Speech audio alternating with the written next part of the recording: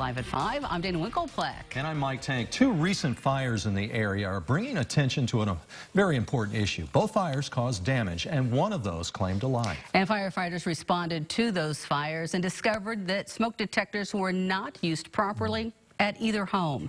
Abigail Degler spoke with a firefighter, and she tells us what people can do to protect themselves. Well, Dana, Mike, it's always good to know your exits and to have a plan on how to get to them quickest. But firefighter Josh Settler highlighted having a smoke detector in your home could raise the chances of survival in a fire. The outcomes on one of them could have been a lot different if it happened at nighttime. And obviously we had the worst of it all on the very first one on 14th and a half Street, where, someone lost their life because the smoke detector wasn't working.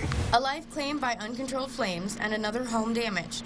Both fires are raising concerns among the firefighter community because of one thing in particular. Firefighter Josh Sittler says both cases had fire detectors. But there was no batteries, so they were non-operational. He says in certain cases, having this device functioning and with batteries can make a huge difference. President of Protect the Precious, Diana Luther, says their program helps educate the Wabash community on proper smoke detector maintenance and also provide one to those who may not have one installed.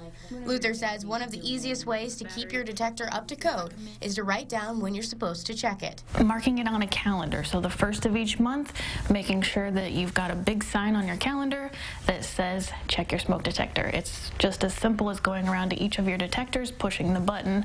Once you hear the chirp, you know you're good to go. She says this is a good habit to maintain that will keep your family safer if a fire happens in your home. Sittler says in addition to this, changing your detector batteries every 3 months is the most effective way to make sure it's still working properly. He says the most common mistake people make with detectors is not keeping an eye on the batteries. Either someone's removed a battery or they haven't checked their smoke detector batteries in a couple of years, and it's not either functioning or it's not functioning correctly.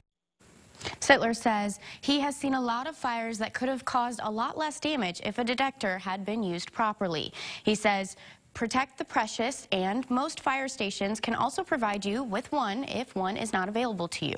All you have to do is ask. And speaking of that, if you need help checking or installing a smoke detector, or you want to donate to the Smoke Detector Fund, please contact the Terre Haute Fire Department. That number, 812-244-2803, or go to the Facebook page, Protect the Precious.